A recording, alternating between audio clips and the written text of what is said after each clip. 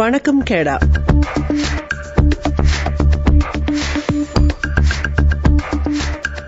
சமகால தாயக நிகழ்வுகள் உள்ளிட்ட சிறப்பு சந்திப்புகளை இணைத்துக் கொண்டு உறவுகளை இணைத்துக் கொள்கின்ற காற்றலை பொழுதோடு இணைந்திருக்கின்றோம்.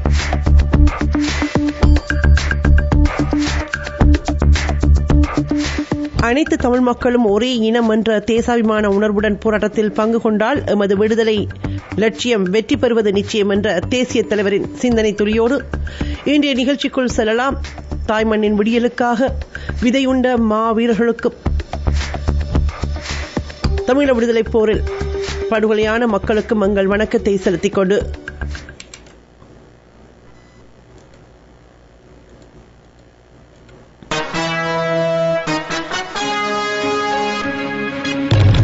தாயக மண்ணே தாயக மண்ணே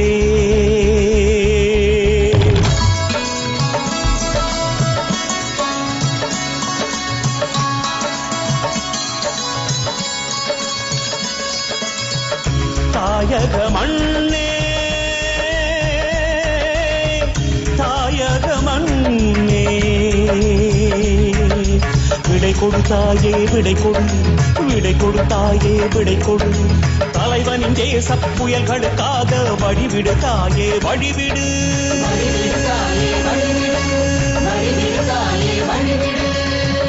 தாயக மண்ணே தாயக மண்ணே உன்னில் பிறந்தோம் உன்னில் வளர்ந்தோம்.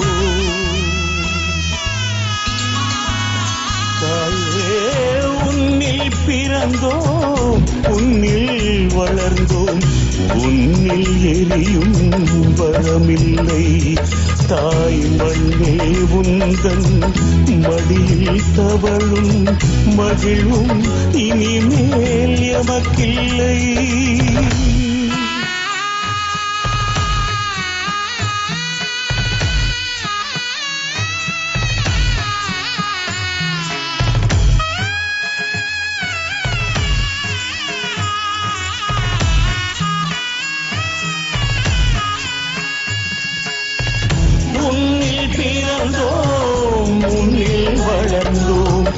உன்னில் எரியும் வரமில்லை.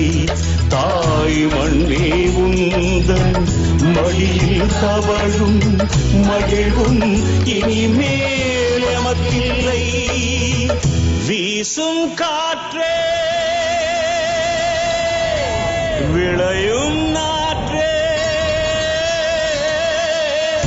வீசும் காற்றே விளையும் நாற்றே, தேச புயல்கள் போகின்றோம்.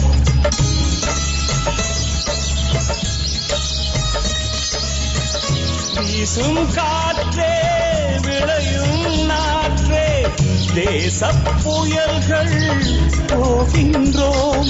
எம் வாசல் பிரிந்தே போகும் பொழுதில் தாயின் நினைவில் வேகின்றோம், தாயின் நினைவில் வேகின்றோம். தாயக மண்ணே தாயக மண்ணே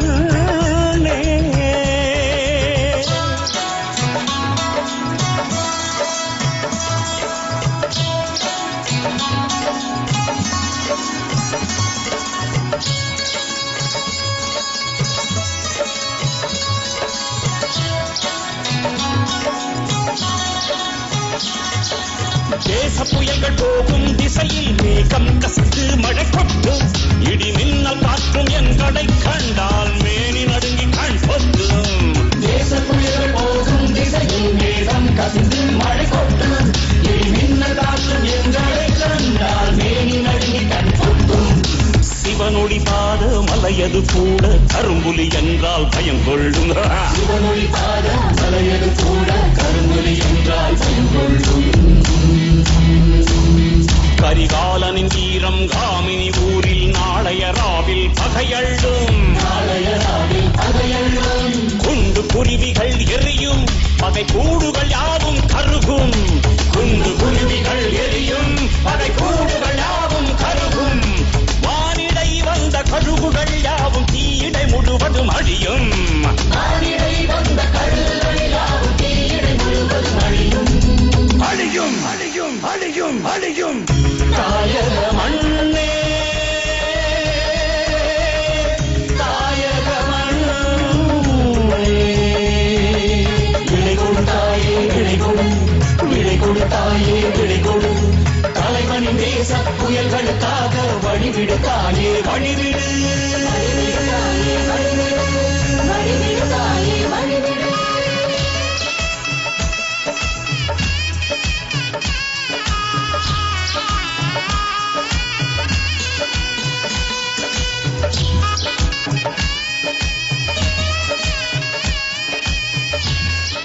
தேசிய ஆன்மா விதைக்கப்பட்ட நிலம், அந்த நிலத்திலிருந்து எங்கள் மக்களின் பயணம் தொடர்ந்து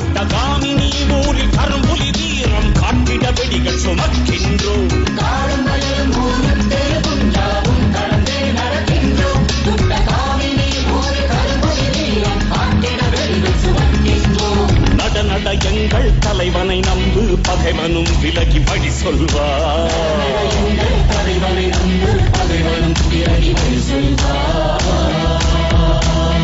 எம் நரம்பினில் மூடும் விடுதலை தீயை எவனடா வந்து எதிர்கொள்வார், எங்கள் நரம்பினில் ஊறும் அந்த தீயை கனன்று கொண்டிருக்கின்ற அந்த தீயை எவர் இங்கு அணைக்க முடியும்? அந்த வகையில் தமிழ படுகொலைக்கு அனைத்துலக சுயாதீன விசாரணை வேண்டியும் தமிழமே தீர்வு என்பதனை வலியுறுத்தியும் இப்பொழுது நடைபெற இருக்கின்ற எங்கள் உலகத் தமிழ் மக்களுடைய போராட்டங்கள் இவற்றை வலியுறுத்தி இப்பொழுது ஆரம்பமாக இருக்கின்ற மனிதநேய ஈருள்ளி பயண அறவழி போராட்டத்துக்கான அறைகூவல் விடுக்கப்பட்டிருக்கின்றது. இப்பொழுது அந்த பயணத்தில் எங்களுடைய உறவுகள் ஆரம்பித்திருக்கின்றார்கள்.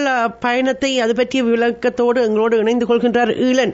என்றும் போல் வளமை போல் அவரும் இந்த ஈருள்ளி பயணத்தில் ஈடுபடுகின்றார். அவரிடமிருந்து இந்த போராட்டம் பற்றிய விவரங்களை பெற்றுக்கொள்வோம். வணக்கம். வணக்கம்.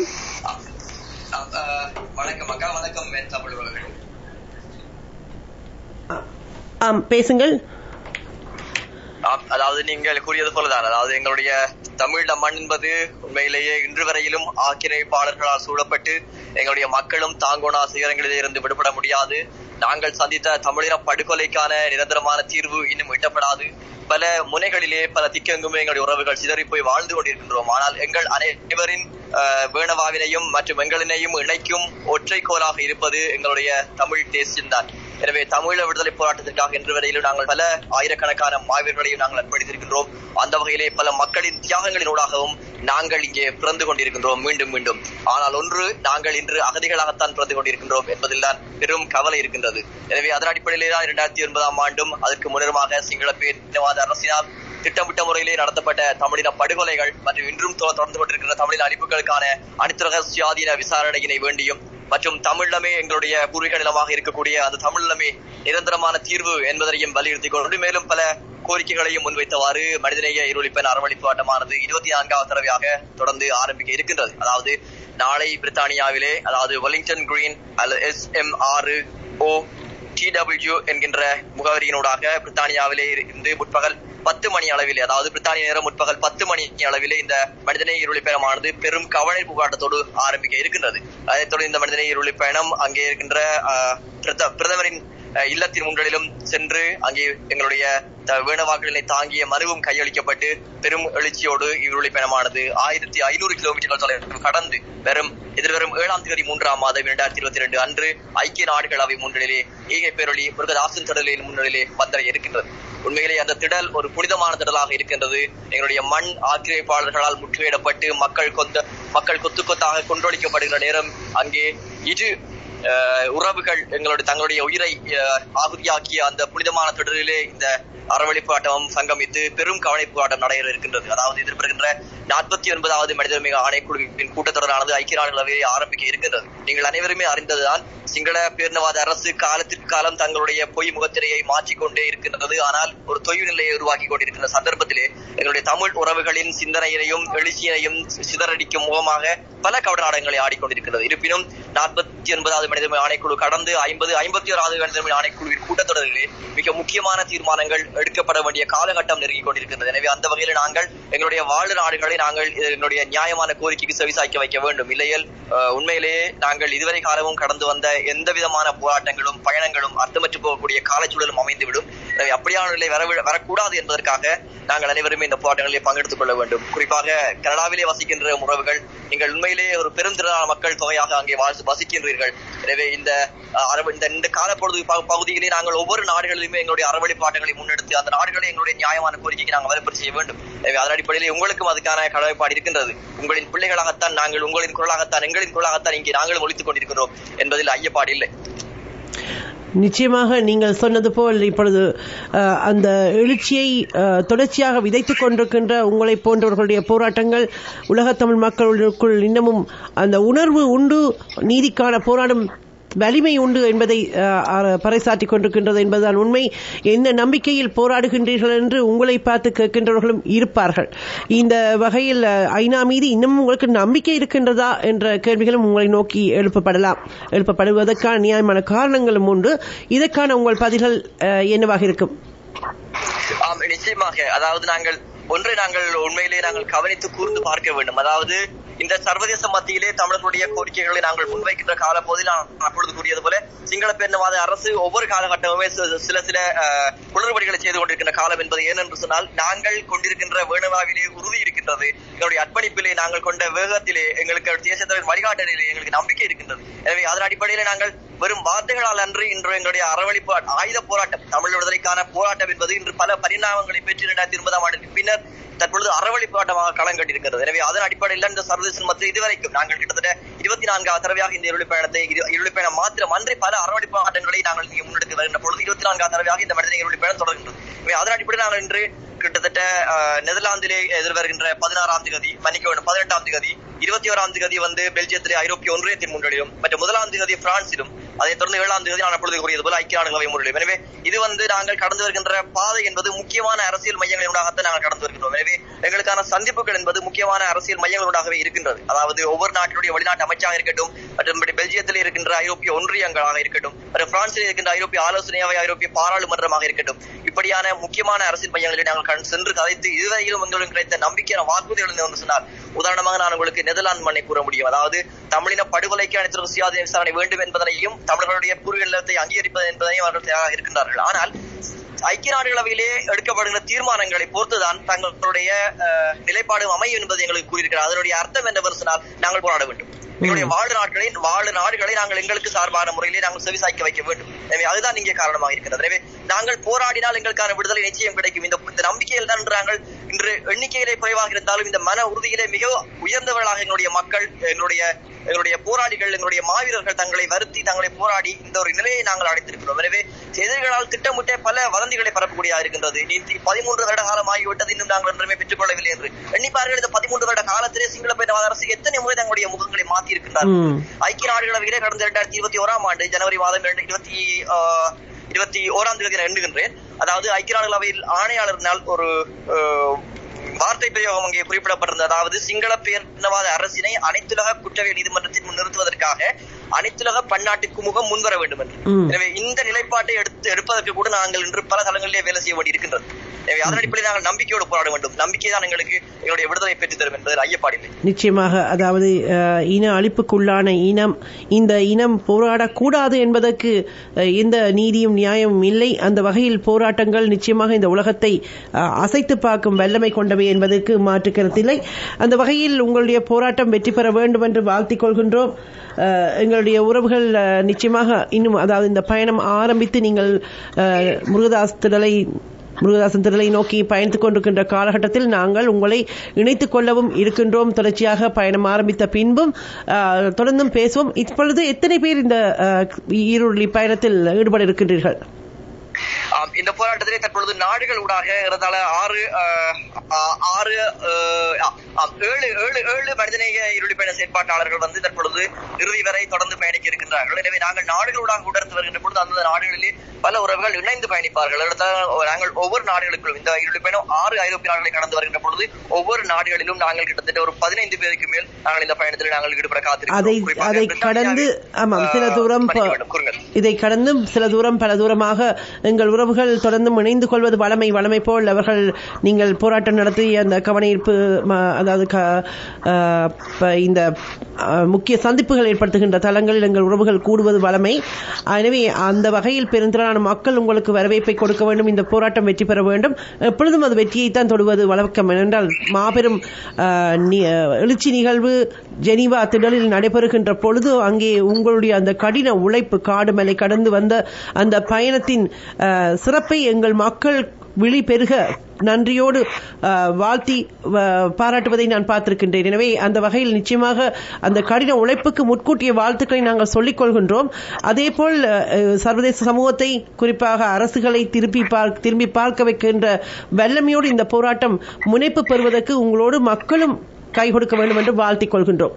இந்த பொழுதில் நாங்கள் உங்களுடைய அந்த 7 பேரையும் நாங்கள் வாழ்த்திக் கொள்வதோடு உங்களுக்கு உறுதுணையாக இருக்கின்ற அனைத்து தமிழ் மக்களையும் வாழ்த்தி விடை கொடுக்கின்றோம். உங்கள் பயணம் சிறக்க வாழ்த்துக்கள். மிக்க நன்றி. உண்மையிலேயே உறவுகளை நீங்களும் உங்களுடைய நாடுகளிலே உங்களுடைய அரசியல் சமூகங்களை உங்களுடைய நாடுகளை எங்களுடைய நியாயமான கோரிக்கைக்கு வலுப்புற செய்ய உழையுங்கள் என்றால் நாங்கள் அனைவருமே எங்களுடைய தியாக தீபம் திரிவரண்ணாவின் வார்த்தைகளை இன்றுமே நெஞ்சில் சுமந்து கொண்டிருக்கின்றோம். அந்த இன அழிப்பின் வெடிப்பில் இருந்து பிறந்தவர்கள் தான் நாங்கள். எனவே நாங்களும் இன்று இந்த போராட்டத்தில் பங்கெடுத்துக் கொள்ளாது தொய்நிலையை உருவாக்கி விடுவோமா இருந்தால் உண்மையிலேயே நாங்கள் அதாவது இந்த காலப்பகுதியில் வாழ்ந்து கொண்டிருக்கிற நாங்கள் வாழ்ந்து கொண்டிருப்பதில் எவ்வித அர்த்தமே இல்லை என்பதுதான் உண்மை. எனவே அதன் அடிப்படையிலே மக்கள் புரட்சி வெடிக்கட்டும், சுதந்திர தமிழீழம் வளரட்டும். எங்களுடைய தேசிய தலைவரின் வார்த்தையை நான் மீண்டும் ஒரு முறை உங்கள் அனைவருக்கும் ஞாபகப்படுத்த விரும்புகிறேன். காலத்தின் தேவைக்கேற்ப போராட்டத்தின் வழிமுறைகள் மாறிக்கொண்டே இருக்கும். ஆனால் எங்களுடைய விடுதலைக்கான லட்சிய நோக்கம் என்பது என்றும் மாறாது என. எனவே அந்த வகையில் இந்த அறவழி போராட்டத்தின் தீவிரத்தன்மையும் முக்கியத்துவத்தையும் அறிந்து என்னை கேட்டுக்கொண்டிருக்கிற உறவுகளே, உங்களுடைய உறவுகளினூடாக கூட இந்த போராட்டத்தை வலுப்பெற செய்வதற்கு நாங்கள் அனைவருமே ஒருங்கிணைந்து உழைத்தால் கட்டாயமாக நாங்கள் உங்களுடைய நிலத்தை மீட்க முடியும். உங்களுடைய மக்களுக்கு ஒரு தீர்வை நாங்கள் நிலைநாட்ட முடியும் என்பதில் ஐயப்பாடில்லை.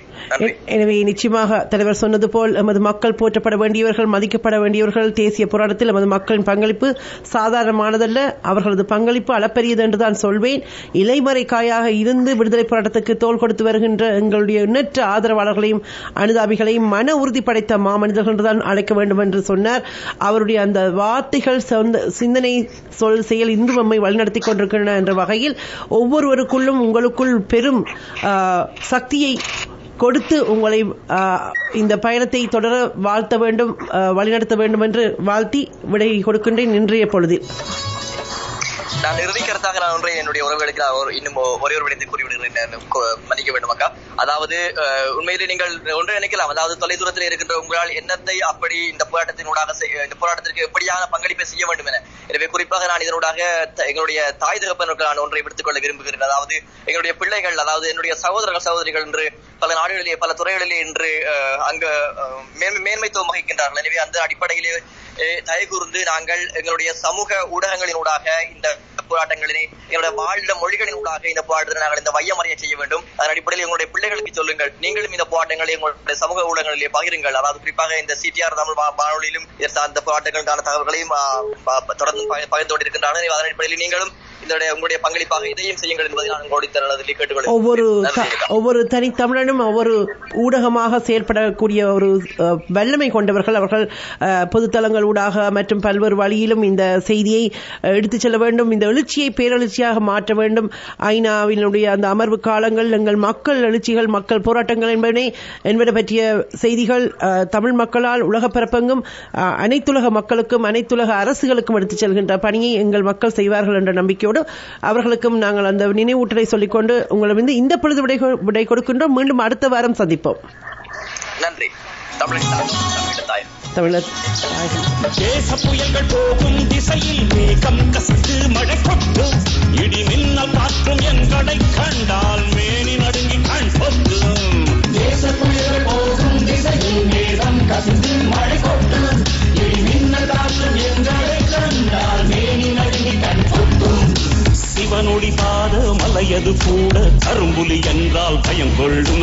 சிவனொளி பாத மலையது கூட கரும்புலி என்றால் பயம் கொள்ளும். கரிகாலனின் வீரம் காமினி ஊரில் நாளைய ராவில் பகையள்ளும். குண்டு குருவிகள் எரியும் பகை கூடுகள் யாவும் கருகும். குண்டு குருவிகள் எரியும் பகை கூடுகள் யாவும் கருகும்.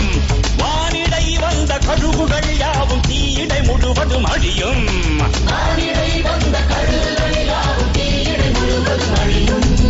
அழியும் அழியும் அழியும் அழியும். தாயக மண்ணே தாயக மண்ணே விடை கொடுத்தாயே விடை கொடு விடை கொடுத்தாயே விடை கொடு. தலைவனின் தேச புயல்களுக்காக வழிவிடுத்தாயே வழிவிடு.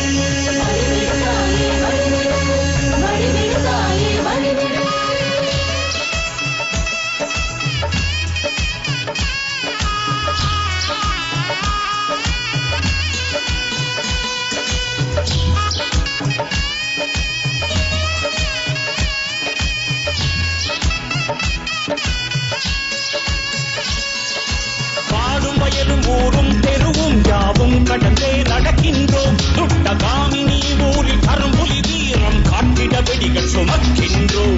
காடும் வயலும் ஊரும் தெருவும் யாவும் கடந்தே நடக்கின்றோம். துட்ட காமினி ஊரில் கரும்புலி வீரம் காட்டிட வெடிகள் சுமக்கின்றோம். நட நட எங்கள் தலைவனை நம்பு பகைவனும் விலகி வழி சொல்வார். தலைவனை நம்பு பகைவனும் விலகி வழி சொல்வார். எம் நரம்பினில் மூடும் விடுதலை தீயை எவனடா வந்து எதிர்கொள்வார். கரும்புலி யார் என தெரியும். இந்த வேளையில் உறவுகளே, காலத்தின் தேவை கருதி இப்பொழுது ஜாஸ்மின் சூகா அம்மையார் உள்ளிட்ட இந்த சர்வதேச நீதிக்கான அமைப்பு நடத்துகின்ற ஒரு கூட்டத்திலிருந்து நேரலையை உங்களுக்காக சில பொழுது எடுத்து வருகின்றேன். அதில் தமிழாக்கம் எடுத்து வரப்படுகின்றது. அது மட்டுமல்ல, இது நீதிமன்றத்தில் கூட பார்ப்போம் என்றால் இது யார் வந்து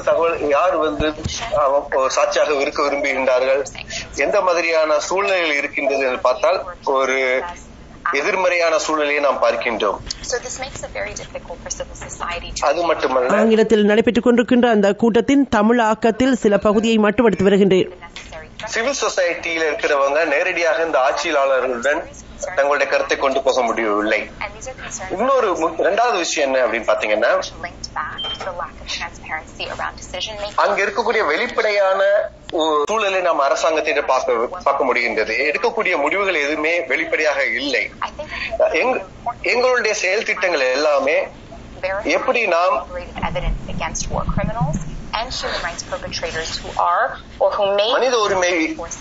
மனித உரிமை சம்பந்தப்பட்ட குற்றங்களையும் போர் குற்றங்களையும் கண்டுபிடித்து அதற்கான எவிடன்ஸ் நாம் கலெக்ட் பண்ணி வந்து கொண்டிருக்கின்றோம். இதுல அது மட்டும் இல்ல, இன்னைக்கு சட்டம் இயற்றுபவர்களை நாம் சந்தித்து அவர்களிடையும் புதுவித சட்டங்களை கொண்டு வருவதற்கான ஆலோசனை செய்து வருகின்றோம். இப்போ எடுத்துக்காட்டா சொல்லும் பாத்தீங்கன்னா, சில்வாவை பத்தி 2020 செல்வாக்கு தடை செய்தார்கள். ஸ்ரீலங்காவில் நடந்த போர்க்குற்றத்திலே சில்வாக்கு எதிராக பல தடயங்களை நாம் எடுத்து கொடுத்ததன் மூலமாக அமெரிக்கா அவருக்கு தடை கொண்டு வந்தது. இந்த தடை மற்ற நாடுகளில் பண்ண வேண்டும் என்றால் நாம் அதற்கு வெளிப்படையான தடயங்களை நாம் கொண்டு வர வேண்டியது இருக்கிறது. உலகளாவிய இருக்கக்கூடிய மற்ற அமைப்புகளை நாம் கொண்டு வந்து இந்த மாதிரியான தடைகளை நாம் அந்த அரசு மீது கொண்டு வர வேண்டிய அவசியத்தில் இருக்கின்றோம். இதைத்தான் நாம் இந்த தருணத்தை சொல்ல விரும்புகின்றேன்.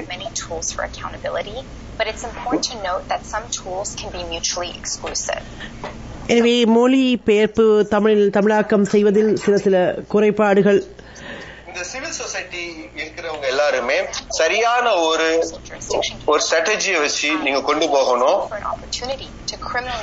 எங்களுக்கு இருக்கக்கூடிய ஒரு எடுத்துக்காட்டான ஒரு கேஸ்ல என்னன்னு பாத்தீங்கன்னா,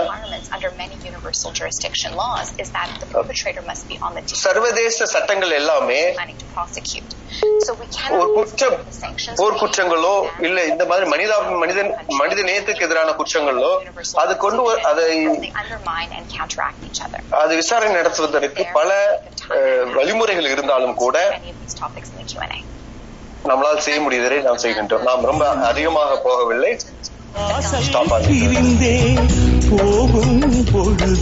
விதைத்தவை முளைக்கும் என்ற வகையில் ஆரம் என்ற சீற்றத்தை விதைத்திருக்கின்றார்கள் எங்கள் மாவீரர்கள். அது முளைத்தே தீரும் என்பதை ஜஸ்மின் சூக்கா அம்மையாருடைய அந்த குரலில் நீங்கள் கேட்கலாம். இதோ அவர் குரல்.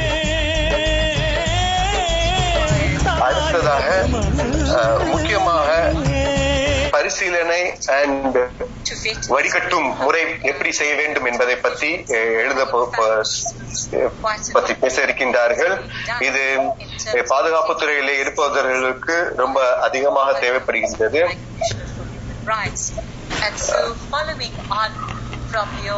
ஐநாவுடைய கமிஷனர் ஐநாவுடைய சபையில இருக்கக்கூடிய அந்த மனித உரிமை troops as peacekeepers and in terms of the pilot they initiated. தமிழாக்கத்தில் சில குளறுபடிகள் அதாவது தாமதங்கள் இருப்பதனால் ஜஸ்மின் சூக்கா அம்மையாருடைய ஆங்கில உரையை இப்பொழுது நேரடியாக எடுத்து வருகின்றேன். To carry out the initial vetting and screening, and it was hoped that by supporting this process with a second layer in Geneva, that one would actually produce a new model that could be rolled out to other countries. And I think one of the most important elements was, of course, building a national component to the vetting and screening process, which would also then be applicable to other public administrative processes. Now, of course, the threshold here was the question of risk. And what risk would be posed by allowing people who had some kind of allegation that they were implicated in the final phase of the war, in allowing them to participate in peacekeeping. Another factor included whether they were part of the 134 members of the Sri Lankan contingent that had served in Haiti when troops were repatriated following credible allegations that between the period 2004 to mid-October 2007. இன்னமும் நீதிக்காக குரல் கொடுத்துக் கொண்டிருக்கின்றவர்களில் இன்னமும் மாந்தநேயம் தவறாமல் ஒரு வீராங்கனையாக குரல் கொடுத்துக் கொண்டிருக்கின்ற ஜஸ்மின் சூக்கா அம்மையாரின் உரையை நீங்கள் கேட்டுக்கொண்டிருக்கிறீர்கள். When the government itself deployed the first batch of peacekeepers without actually waiting for the Human Rights Commission to do the clearance. And this, of course, then resulted in the UN suspending the process of deploying peacekeepers for a whole year while new procedures were then going to be put in place. Of course, in 2018, based on open source research that the ITJP conducted, we also ensured that the UN was able to repatriate the Sri Lankan contingent commander in Mali because he had misled the UN on his form about his own involvement. எனவே முழுமையான உரையை நான் தமிழாக்கம் செய்து பிறகு ஒரு பொழுதில் எடுத்து வருகின்றேன் என்று கூறிக்கொண்டு தேசப்புயல்கள் போகின்றோம் எம் வாசல் பிரிந்தே போகும் பொழுதில் தாயின் நினைவில் வேகின்றோம் தாயின் நினைவில் வேகின்றோம் தாயக மண்ணே தாயக மண்ணே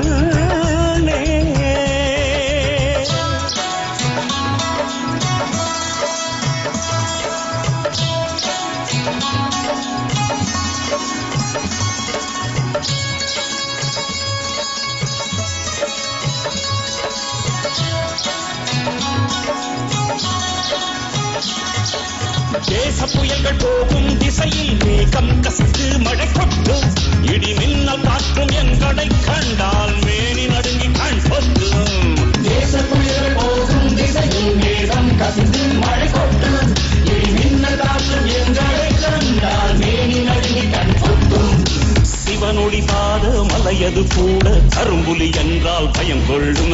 சிவனொளி பாத மலையது கூட கரும்புலி என்றால் பயம் கொள்ளும். கரிகாலனின் வீரம் காமினி ஊரில் நாளைய ராவில் பகையள்ளும். குண்டு குருவிகள் எரியும் பகை கூடுகள் யாவும் கருகும். குண்டு குருவிகள் எரியும் பகை கூடுகள் யாவும் கருகும். வானிடை வந்த கழுகுகள் யாவும் தீயிடை முழுவதும் அழியும். காற்றலையில் உறவுகளை நான் இணைத்துக் கொள்ள இருக்கின்றேன். எனவே உறவுகள் தொடர்ந்து இணைந்து கொள்ளலாம். இன்றைய நாளில் ஈருளி பயணம், தாயக மனிதநேய ஈருளி பயணம் மேற்கொள்கின்ற தமிழ் அழிப்புக்கு நீதி கேட்டு ஈருளி பயணம் மேற்கொள்கின்ற எங்களுடைய அந்த மனிதநேய போராளிகளை இணைத்து இருந்தோம். அவர்களுக்கு வாழ்த்தை கூறிக்கொண்டோம். அதே போல் இப்பொழுது தொடர்ச்சியாக நடைபெற்றுக் கொண்டிருக்கின்றது ஜஸ்மின் சூக்கா அம்மையாருடைய உரை. இப்பொழுது ஜூம் ஊடாக, அதாவது மெய்நிகர் வழியாக உறவுகள் இதனை கேட்கலாம். ஆங்கிலத்தில் நீங்கள் தமிழாக்கத்தையும் கூட அதில் தெரிவு செய்து கேட்கலாம். உங்களுக்கான ஜூம் ஐடி 835-812-5198, கடவிலக்கம் 5-3827. எனவே இதனுடைய தமிழாக்கத்தை நான் பின்பு எடுத்து வருகின்றேன். இப்பொழுது நேரடியாக எடுத்து வந்தால் உறவுகளை இணைக்க முடியாத சூழல். எனவே உறவுகளை இப்பொழுது இணைத்துக் கொள்கின்றேன். வணக்கம், உறவுகள் இணைந்து கொள்ளுங்கள். வணக்கம். வணக்கம் சுயோதனி. வணக்கம் சுமசுன் ஐயா. அதாவது முதற்கண் அந்த ஈருளி பயணத்தை மேற்கொள்ளும் அந்த தமிழின உணர்வாளர்களுக்கு உண்மையிலேயே ஆண்டுதோறும் நடக்கும் இந்த விடயத்திற்கு அவர்களுக்கு அந்த அவருடைய பயணம் சிறப்பாக அமைய வாழ்த்து கூறி, என்ன சொல்லிச்சுன்னா அவர்கள் தான் ஏதோ ஒரு விதத்தில் புலம்பெயர்ந்த டயஸ்போராவில் இருக்கிற மக்களுக்கு இப்படியும் எங்களுக்கு செய்ய வேண்டி இருக்கின்ற ஒரு கோடி காட்டி நிற்பவர்கள். அவர்களுக்கு உண்மையிலேயே நன்றி கலந்த வணக்கத்தை தெரிவித்துக் கொண்டு, அடுத்ததாக நேற்றைய தினம் அங்கே தாயகத்திலே ஒரு ஊடகம் கேட்டது மோடி சம்பந்தனிடம். மோடியிடமிருந்து நீங்கள் இந்த 13வது திருச்ச அது நாங்கள் சொல்லுகிறோம், நீங்கள் அனுப்பின மகஜரக்கனவின் பதில் கிடைத்ததா என்று சொல்லி நாங்கள் மோடியிடமிருந்து பதிலை எதிர்பார்க்க இல்லை. அப்ப உண்மையிலேயே மோடிக்கும் இந்திய வெளியுறவு அமைச்சுக்கும் தெரியும் சிங்களவங்கள் எப்படி இருக்கிறாங்க, இனமானத்தோடையும் சிங்களம் அந்த தனது நாடு தனது தாய் நாடு என்று சொல்லிக் கொண்டிருக்கிறார்கள். நீங்கள் ஒரு தமிழினத்துக்கு எவ்வளவு விலை போய் கொண்டிருக்கிறீர்கள் என்பது மோடி சிங்கள அரசுக்கு மிகவும் தெரிஞ்ச விஷயம். அதாலதான் உண்மையிலேயே நாங்கள் ஒரு இனமானத்தோடையும் இன உணர்வோடையும் எங்களுக்கான விடுதலை வேண்டும் என்று சொல்லி இந்த தமிழ் தேசிய கூட்டமைப்பு சார்ந்தவர்கள் உறுதியா இருந்தா சிங்களம் இந்த இந்தியா நிச்சயமா மோடி அரசோ சரி இனி எந்த அரசோ சரி நிச்சயமாக அதை செவி மடுக்கும். என்ன சொல்லிச்சேன்னா இது இவர்களுடைய போலி நாடகத்தை தான் நடத்துகிறார்கள். தமிழ் மக்களுக்கு தங்களுடைய அரசியல் இருக்கைக்காகத்தான் உண்மைக்கு புறமான செய்திகளையும் இதுகளையும் கூறுகிறார்கள். இந்த 13வது திருத்த சட்டம் மோடி அரசுக்கு தெரியும், ஏற்கனவே உருவாக்கப்பட்ட சட்டம். அதுக்கு என்ன ஒரு ரிவ்யூ புது வடிவம் கொடுப்பது? அப்ப இதெல்லாம் தெரிஞ்சதாலதான் அவங்க அந்த ஒரு செய்தி அனுப்புறாண்டா, ஒரு காத்திரமான நாடு செய்தி அனுப்புறாண்டா நிச்சயமாக ஒரு மகஜர் போனோன்னா இல்ல உங்களோட தகவல் உங்களோட கடிதம் கிடைக்க பெற்றது, விரைவில் நாங்கள் சிங்கள அரசுடன் ஆக்கப்பூர்வமான ஒரு பேச்சுவார்த்தையை இது தொடர்பாக நடத்துவோம் என்று சொல்லி கொடுக்க வேண்டிய ஒரு கண்டியமான ஆண்டுக்கான பொறுப்பு. அதை செய்யாது. ஏனென்றா இவர்களது உண்மை முகம் மோடி அரசுக்கு தெரியும். அடுத்ததாக என்ன சொல்ல இன்னொரு விஷயம், இன்னொரு விடயம் தற்சமயம் நேரம் ஒதுக்கப்பட இல்ல. மோடி இலங்கைக்கு வர்ற செய்திகளும் வருது. வந்தால் சில சமயம் சம்பந்தனுக்கு பத்திரகாலயம் வந்த கோடி கும்பாபிஷேகம் இல்லாட்டி என்ன திருவிழா நடக்கும். மாவைக்கு பேரப்பிள்ளைகளோ யாரோ இருந்த பிறந்த நாள் வேணும். அப்ப அதுல என்னடா ஏற்கனவே மோதல் அடிச்சாச்சு இந்தியாவுக்கு, அழைப்பை புறங்கணித்து அதையும் இந்த உத்தமர்கள் நிச்சயமாக கவனத்தில் எடுக்க மாட்டார்கள். ஏதோ ஒரு கடல் நீந்துவார்கள். நல்லது, நன்றி.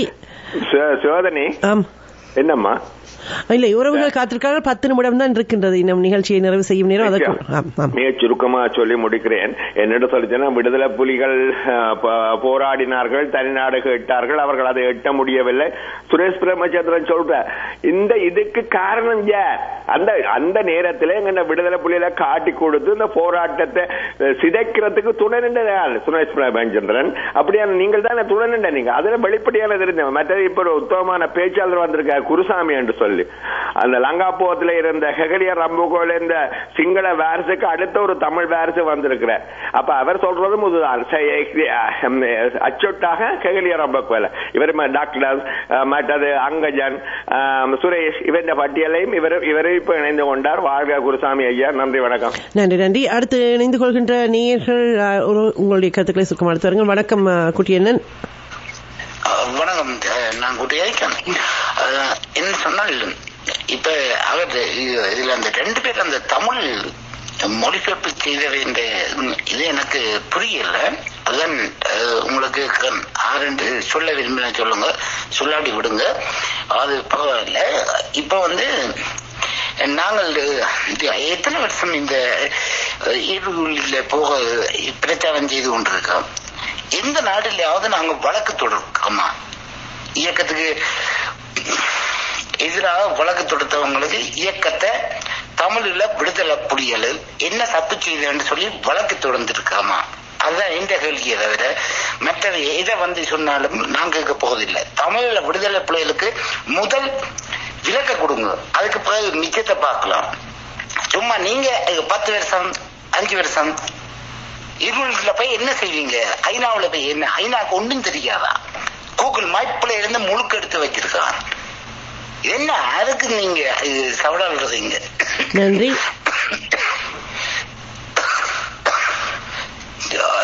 சொல்லுங்க. இல்ல இது இதுதான் மிக முக்கியம். நான் ரொம்ப மோசமான நிலைமையில இருக்கிறேன். இப்படி இதை நீ ஐநாவுல புடுங்கி தருவாங்க நீங்க எதிர்பார்த்தீங்கன்னு சொன்னால் நீங்க முழு பெருஞ்சாக வேண்டிய. நன்றி, வணக்கம். காற்றலையில் உறவுகள் இணைந்து உங்கள் கருத்துக்களை எடுத்து வருகிறீர்கள். இணைந்து கொள்ளும் அடுத்த நேயர் வைபரோடாக சிவா. வணக்கம். வணக்கம் சிவகணி, எப்படி இருக்கிறீங்க? நலமாக இருக்கிறோம். எடுத்து வாருங்கள் உங்கள் கருத்தை. அந்த ஈருருளி பயணம் வெற்றி பெற வாழ்த்துக்களை சகோதரி. ஆனால் இது போதாது. எதிரிக்கு, அதாவது எங்கட போராட்டம் எதிரிக்கு நோகாவிட்டால் எங்கட போராட்டத்திலே என்ன படம் இருக்கு. அதாவது தென்னாப்பிரிக்கா வெள்ளையர் ஆட்சிக்கு எதிராக எப்படி உலகம் அவர்களை தனிமைப்படுத்தி அவர்கள் இந்த பொருளாதாரத்தை இலக்கு வச்சு அடிச்சார்களோ அப்படி அடிக்கணும் இலங்கைக்கு. அதாவது இந்தியா எங்களுக்கு எதிரி. இந்தியா சிங்களம் விட்டாலும் இந்தியா விடாது, இந்தியா விட்டாலும் திராவிடம் விடாது எங்களுக்கு சுயாட்சி தர.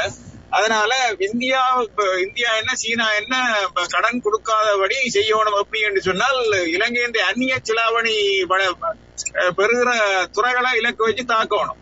இவர்கள் ஏதாவது தாக்குறேன்னா நான் வன்முறை சொல்ல மேற்கு நாடுகள்ல புறக்கணிக்க பண்ணணும், இலங்கையே புறக்கணிக்க பண்ணணும், இலங்கை இந்த பொருட்களை புறக்கணிக்க பண்ணணும். இல்ல மேற்கு நாடுகள்ல எங்கட தமிழ் கடைகள்ல இலங்கை பொருட்களுக்கு சமனான வேறு பொருட்களை சீப்பாக எங்களுடைய வேண்டி கொடுக்கணும். இலங்கை இந்த அந்நிய செலாவணியை இலக்கு வச்சு தாக்கி உல்லாச பிரயாணிகளை போகடா பண்ணி குறைச்சு எங்கட புலம்பெயர் தமிழர்களும் அங்க அடிக்கடி போகாமல் அனுப்புற பணமும் அவசியம் தவிர மற்றதுக்கு அனுப்ப விட்டு கட்டுப்படுத்தினால் ஒரு 2 வருஷம் செய்தா காலம் இலங்கை மண்டிக்கிடும். எங்கட காலில் வருமானம் இல்லாத நாட்டுக்கு கடன் கொடுக்க யாரும் தயாராக மாட்டார்கள். வருமானம் இல்லாத நாட்டுக்கு கடன் கொடுக்குதால் அந்த நாட்டின் பகுதியை பிச்சு எடுத்துக்கொண்டுதான் கொடுப்பார்கள் இந்தியா, சீனா. அப்ப அதனால சிங்கள மக்களுக்கும் கவர்மெண்ட்டுக்கும் பிரச்சனை வரும். இலங்கையில ஈழத்திலே ஆமியை வச்சிருக்க பணமே இராது. நாங்கள் மில்லியன் இயர்ஸ் இப்ப ஈருருளி பயணம் செய்தா என்ன, சிடிஆர்ல கதைச்சாலும் பிரச்சனை தீர போற இல்லை. இந்தியா எங்களுக்கு எதிரி. இந்தியா விடாது பயன்பாட்டை தவிர வேறு ஒன்று தர போற இல்லை. இந்தியா தமிழ்நாடு உட்பட அங்கேயே மாநில உரிமைகளை பறிச்சு டெல்லியில குவிச்சு வச்சு கொண்டு மொழிவழி மாநிலத்தை இல்லாம பண்றதுக்கு திட்டம் போட்டு கொண்டிருக்கிறாங்க. அதனால இந்தியா நம்பி பிரயோசனம் இல்லை. எதிரிக்கு எங்க நோவமோ அங்க பலமா அடிக்கும். அதை அடிக்காவிட்டால் நாங்கள் ஈழத்தை மறந்திருக்கோம். நன்றி. நன்றி. உறவுகளுடைய கருத்துக்கள் எடுத்து வரப்படுகின்றன. காற்றில் இணைந்து கொள்ளும் அடுத்த நேயர். வணக்கம். வணக்கம். வணக்கம். வணக்கம். வணக்கம். வணக்கம். புரியுதா? முதல்ல அந்த ஈருருளி பயணம் மேற்கொள்ளும் அவருக்கு வாழ்த்தை கூறிக்கொண்டு ரெண்டு கேட்டால் இப்ப கன பேருக்கு இந்தியா எங்களுக்கு ஒன்றும் செய்யாது, இலங்கையை புறக்கணிக்கணும், இலங்கை பொருளாதாரத்தை வீழ்த்தவனு சொன்னா இங்க கன பேர் நித்திரவல்ல மாட்டினமே, காவடி எடுக்கிற கன பேரும் ஜெரிக்கணுமே. ஊடகங்கள பேருக்கு அவன் செய்தி பொங்குது, ஸ்டாலின்ல பொங்குது, சம்பந்தர்ல பொங்குது, சாணக்கியன்ல பொங்குது. இந்த சுகாமா ஜஸ்மின் சுகாமா கதைக்கு என்ன பிரயோசனம்? சம்பந்தம் சுமந்திரன் சாணக்கியன் சுரேஷ் பிரேமச்சந்திரோட வாயனத்துக்காக போறாங்க. அவ பார்லிமெண்ட்ல கஜேந்திரகுமார் கதைச்சா சரியா சாணக்கியம் காய்ச்சா வருமா தமிழனுக்கு தீர்வு. ஆனா யாரு கஜேந்திரகுமார் ஆக்கள் காய்ச்சா வராதான். அதே பொய் அரசியல் செய்யணுமா அவங்க. எங்க இருக்கு தமிழ்? சிங்கள மக்களுக்கு நோக்கூடாதான் சம்பந்தம். 2 நாளைக்கு முதல் காணொலி பார்த்தேன். சிங்கள மக்களுக்கு நோக்கூடாதான். அதானே சிங்களம் சம்பந்தனை விட்டு வச்சிருக்கான் திருவோணமலையில. எங்களுக்கு தெரியுமா 77ஆம் ஆண்டுல இருந்து சம்பந்தம் ஆரம்பம் நாங்க பார்க்கலாம் தானே. தமிழில துரோகி திருவோணமலையை சிங்களோட தார வார்த்து கொடுத்த துரோகி. எல்லாம் கொதிக்குது, ரத்தம் கொதிக்குது. ஈனத்தமிழன் தெரிஞ்சு கொண்டு இந்த தமிழன் காவடி எடுத்துக்கொண்டு உண்மையா இனத்துக்காக இனத்தின் குரல் அணிக்கிறவனை புறக்கணிச்சு கொண்டு இதற்கு சீமாண்ட அரசியல் பிடிக்காது, கஜேந்திரன் அரசியல் பிடிக்காது. சம்பந்தன் சுமந்துடன் பொங்கு இனம் செம்புகள் எல்லாம் பொங்கு பொங்கட்டு பொங்கு இனம் புலம்பெயர் தேசத்துல. நன்றி வகை நன்றி. காற்றில் இணைந்து கொள்ளும் அடுத்த உறவுகளுடைய கருத்துக்கள் எடுத்து வரப்படுகின்றன. வணக்கம். வணக்கம்மா. வணக்கம். வணக்கம் ரவிமோகன். இல்ல நாங்கள் என்ன இதை கதைக்கிற இப்ப சிவா சொல்லிட்டு போன வார்த்தைகள்லாம் என்ன சொன்னா, நீங்கள் இன்றைக்கு நீங்கள் கடைக்கு அநேகமா ஷாப்பிங் டவுன் கடைகள் போயிருப்பீர்கள் நினைக்கிறேன். அநேகமா நீங்கள் பார்த்திருப்பீர்கள் இல்லையா? முன்னைய விட இப்ப கூடுதலாக அங்கிருந்தான் ஸ்ரீலங்கா தேசத்திலிருந்தான் உற்பத்தி பொருட்கள் வருகின்றன. நீங்க பார்த்தா தெரியும் ஒவ்வொரு லேபிள். முன்னைய விட அண்ணன் காலத்துக்கு முதல் அருமையா பெருமையா இருந்த விற்கவே பயப்படுபவர்கள் கடைக்காரர்கள். ஆனா இன்றைக்கு பூர்வமா கடை ஃபுல்லா அலங்கரித்துக் கொண்டிருக்கிறார்கள். அப்ப இப்படி இருக்கிற காலகட்டத்தில் இன்றைக்கு அன்றைக்கு கடையடைப்பு நிகழ்வுகளுக்கு இதுகளுக்கு செய்தவர்கள் இன்றைக்கு அந்த ஒரு பின்கதவால் அடைப்பு திறப்பு நடப்பது வியாபாரம். இதுதான் இன்றைய எங்களுடைய கலாச்சாரத்தின் விழுமியத்தை கட்டிப்பிடித்துக் கொண்டிருக்கும் புலம்பெயர் தேசம் கனடா தேசத்தில் வாழும் வர்த்தக பெருந்தகைகளின் உத்திய கையாளர். அப்ப இது எங்க போய் நாங்கள் எடுக்கிறதம்மா? அரசியல் ஒரு பக்கத்தால போகுது, வியாபார பகுதி இன்னொரு பக்கத்தால போகுது. தாங்கள் கொண்டே அங்க நிலைநாட்டி கட்டிடம் கட்டி வியாபார சந்தை பெருக்க போகணும், இங்க உள்ள காசு கொண்டே அங்கே போகணும், அடிக்கடி போய் சென்று இருக்கோம் காட்டி எங்களை அலங்கரித்து காட்டுவதில் ஒரு பக்கம் எல்லோரும் சேர்ந்து செய்து கொண்டிருக்கும் பொழுது இது எங்க போய் செய்கிறது? எப்படி செய்கிறதம்மா? 17 அமைப்புகள் இருக்கு ஒரு கணிப்பு சொல்லுது. மலையகம் உட்பட தமிழ் வடக்கு கிழக்கில 17 அரசியல் அமைப்புகள் இருக்கு. ஒரு கட்சிக்கு வாக்கு 1,00,000 வீதம் தான் கிடைக்கும். எங்க இதுல வச்சு வெற்றி பெறுவது? உங்களோட சுயநலம், உங்களோட சுய ஆட்சி, உங்களுடைய சுயதிட்டம், உங்களோட உல்லாச வாழ்க்கை, இதுதான் உங்களுக்கு இப்ப தேவை. நீங்கள் அதுக்கு என்ன வேண்டும் என்றாலும் செய்வீர்கள். அதை தக்க வைக்கிறதுக்காக இன்றைக்கு ஒரு சாதாரண பாராளுமன்ற உறுப்பினர் இருப்பிடம் ஒரு சின்ன ஒரு இடம் தான் தேவை அவர்கள் கொடுத்து. ஆனால் தேசிய கூட்டமைப்பின் பாராளுமன்ற உறுப்பினர்கள் தலைவர்களுக்கெல்லாம் எத்தனையோ தொகை பெறுமதியான வீடு வாசல்கள், ஆடம்பர வாகனங்கள் இத்தனையும் இன்று வரை இருக்கு. இன்று வரை கோத்தபாய ஆட்சியில் கூட இன்று வரை இருக்கு. எப்படி முடிகிறது? எங்கிருந்து கிடைக்கிறது? இவர்கள் அணைக்கப்படுகிறார்கள், விரட்டப்படுகிறார்கள். எப்படி எடுத்துக்கொள்வாரு? எதை எடுத்துக்கொள்வாரு? இவர்கள் அணைத்து செய்கிறார்களா? அவர்கள் விரட்டி இவர்களை வச்சிருக்கிறார்களா? இதை நாங்கள் எடுத்துக்கொள்வது?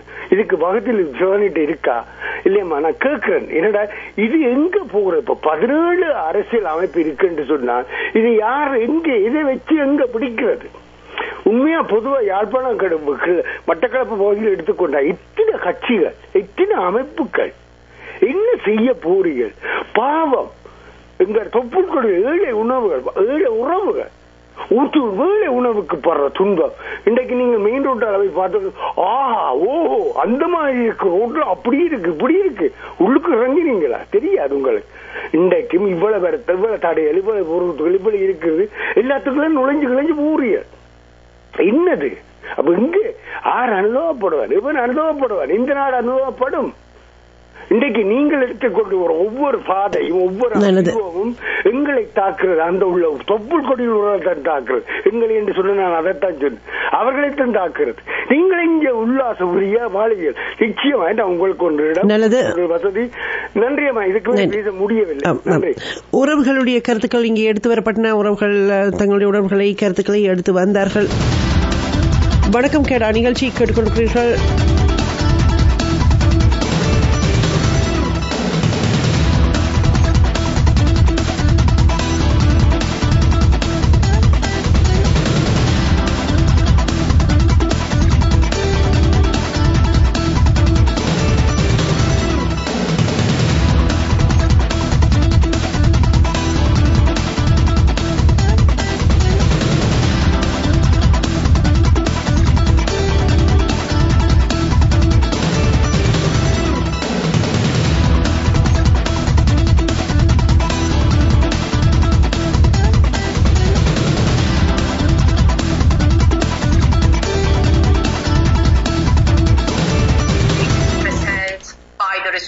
46/1.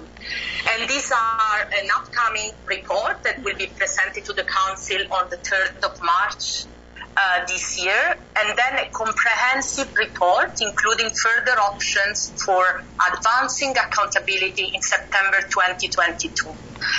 And while it's important to note that while the resolution does not indicate any specific time frame for the implementation of the accountability mandate, the resources given to the office are linked to வலியுறுத்துவதற்கு என்ன மாதிரியான செயல் திட்டம் அது எந்த காலகட்டத்திற்குள் வரும் என்பதை இப்பொழுது குறிப்பிட்டு ஒரு கால வரையறையை குறிப்பிட முடியாது. சாத்தியமான எந்த வகையிலும் எங்களுக்கு உரிய அதிகாரத்தை பயன்படுத்தி அந்த புதிய தீர்மானம் வரும் செப்டம்பர் 2022 செப்டம்பரில் நிறைவேற்றப்படும் போது இதை நீங்கள் இந்த உலகம் புரிந்து கொள்ள முடியும். இலங்கையில் இருக்கிற எல்லா தரப்பினரும் எல்லா கட்சிகளும் தகவலை எங்களுக்கு தகவலை பகிர்ந்து கொள்வதற்கான அதிகாரம் பெற்றவர்களாக இருக்கிறார்கள். அதன் மூலமாக தகவலை திரட்டிக் கொடுக்கிறோம்.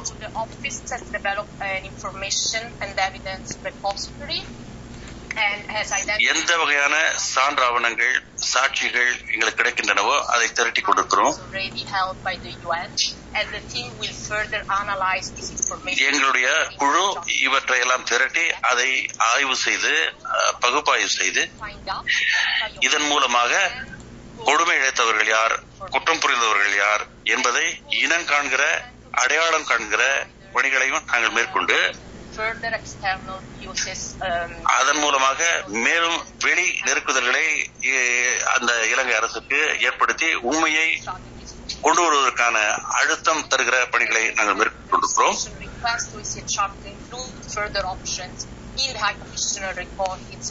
எங்களை பொறுத்தவரை இலங்கை மனித உரிமை ஆணையகத்தின் சார்பில் எங்களுக்கு இருக்கிற அதிகார வரம்புகளை பயன்படுத்திக் கொண்டு இன்னமும் மேலும் தகவல்களை திரட்டிக் கொண்டிருக்கிற புலனாய்வு செய்கிற எங்களுடைய குழுவின் பணிகள் தொடர்கின்றன.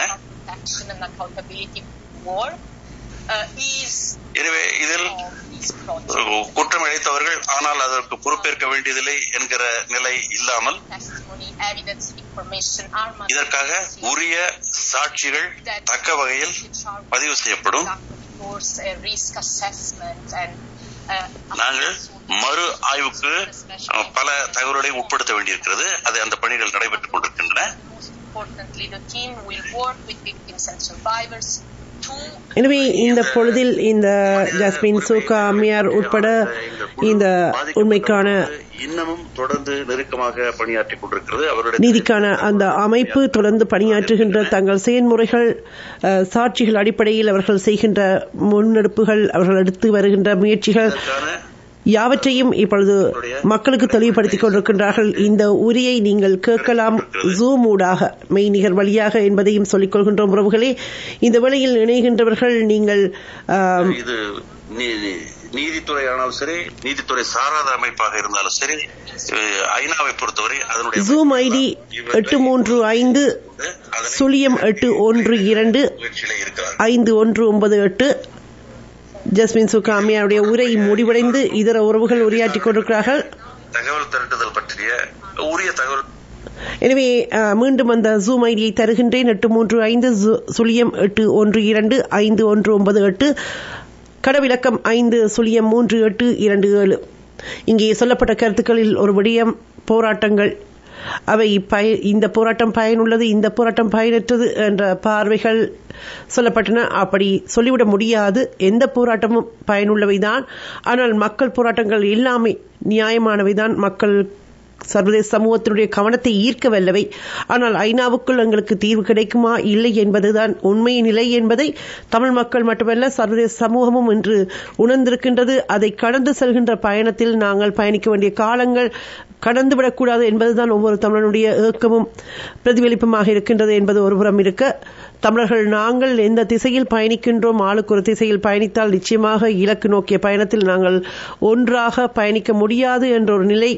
இந்த வேளையில் எங்கள் மக்கள் வேண்டுவது நீதி ஒன்றே. அந்த நீதிக்கான பயணத்தில் தொடர்ந்தும் ஒன்றாக பயணிப்போம் என்று கூறி நிறைவுக்கு வருகின்றது இன்றைய வணக்கம் கேடா நிகழ்ச்சி.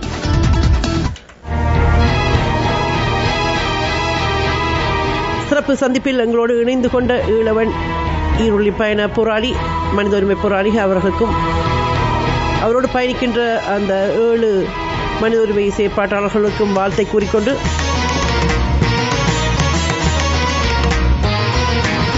மற்றும் எங்களுக்காக அயராமல் தொடர்ச்சியாக குரல் கொடுத்துக் கொண்டிருக்கின்ற ஜஸ்மின் சூகா அம்மையார் உள்ளிட்ட மனித உரிமை செயற்பாட்டாளர்கள் அத்தனை பேருக்கும் எங்கள் நன்றியை கூறிக்கொள்கின்றோம். உண்மை என்பது பெரு நெருப்பு. அந்த நெருப்பு உண்மையான மனிதர்களுக்குள் அணையாத்தியாக கனன்று கொண்டிருக்கும். அதுவே உண்மைக்கான நீதிக்கான குரலாக ஒலித்துக் கொண்டிருக்கும். அந்த உண்மையை வென்றெடுத்து தரும் என்ற நம்பிக்கையை இன்னும் இழக்காத மாந்தர்களாக உண்மை தமிழர்களாக பயணிக்கின்றோம். பொய்கள் வென்றது போல் தோற்றமளிக்கும் உண்மைக்கு இறுதி வெற்றி என்ற உலக வரலாறுகள் சொன்ன உண்மையை உறுதியாக நம்புவோம். சும்மா இருந்தால் எதுவும் வருவதில்லை, கைவந்து சேர்வதில்லை. தொடர்ந்து போராடுவோம். ஒன்று மட்டும் தெரிகிறது, எங்கள் தமிழ் தேசியத்தின் உயிர்ப்பு அது தமிழீழத்திலும் தமிழகத்திலும் உலக பரப்பிலும் உயிர்த்துக் கொள்கின்ற பொழுதுதான் இந்த உலக தமிழினம் எப்படி ஒரு தேசிய தலைவன் ஒற்றை விரலில் ஒருங்கிணைந்ததோ மொழியின் பால், அதுபோல் ஒரு ஒன்றிணைவு இணைந்து செயல்பட வல்லமை பெறும் என்பது மட்டும் உண்மை. பொய்மைகள் நீங்கி உண்மைகள் பெருக வாழ்த்துக்களை சொல்லிக் கொள்வோம். அலைவனுரையை கேட்கும் பொழுதில் தலைகள் மெல்ல உயரும், மழலை முகங்கள் மௌனம் எழுத மணியின் ஒலியும் உலவும், தீயின் புதல்வர் சுடராய் மாற தியாக வேள்வி தொடரும், துயிலும் இல்ல பாடல் இந்த தேகம் முழுதும் பரவும்.